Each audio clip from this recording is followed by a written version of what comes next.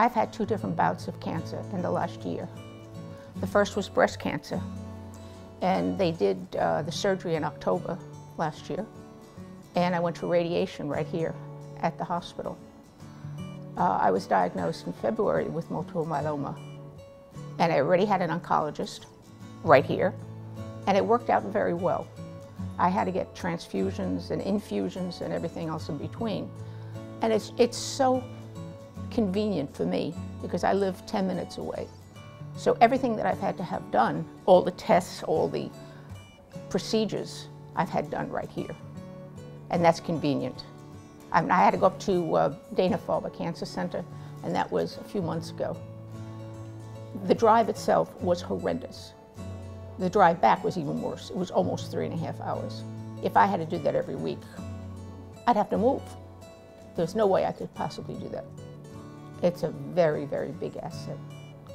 Everyone is so pleasant, they're happy. The treatments are great. They know who you are, they know you by your first name. They care about you, which is very important. I love having a woman doctor. She's very understanding. She has a great sense of humor, and when you have cancer, you need that. So that makes it pleasurable. I get to see her now once a month. I'm down to that. I was seeing her once a week. But again, it comes back to I can get here in 10 minutes. So, but she's a great doctor. She's working with the guy from Dana-Farber. He's the head guy because it's a very unusual type of cancer.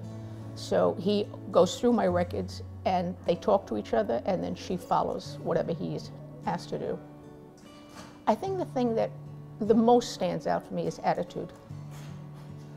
All of the nurses are fabulous. All of them have a smile on their face. They go out of their way to help you.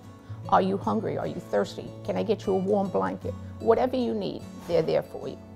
And the fact that my doctor is literally right down the hall from them, if something comes up, they can go down there and find out what we should be doing.